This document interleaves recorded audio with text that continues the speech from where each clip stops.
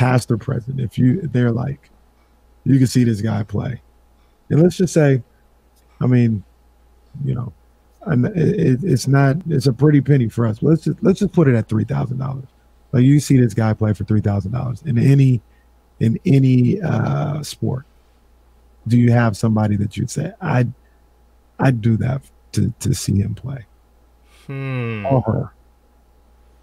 I'm gonna say no. I mean maybe like Magic, like in his heyday, but like, maybe that would be a big one. But I don't know. I Like never saw Jordan. I I feel see like Jordan. I watched Jordan play. You know. yeah, I never saw Yeah. Jordan, so I feel like that's one. I never saw Jerry Rice play.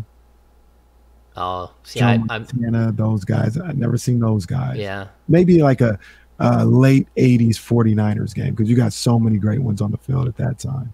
I guess like Joe Montana. Like maybe I would have done that to go back and see Joe Montana because Yeah. I mean I watched him at like again like training camp at Sierra College.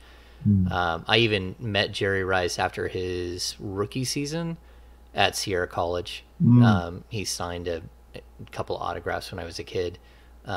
He was very nice, but yeah, but like to go, I don't know.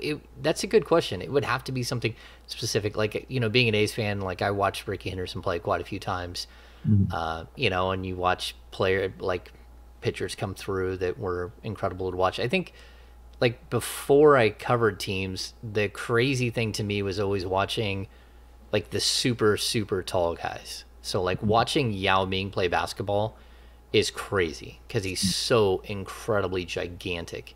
And watching like one of my first games I ever went to when I was a kid was Manute Bol, and that was just a different level. That was like, what in the world am I watching? That is and then he would shoot three balls, and he looked like a giant trebuchet out there. Yeah. So yeah, I mean that was definitely different.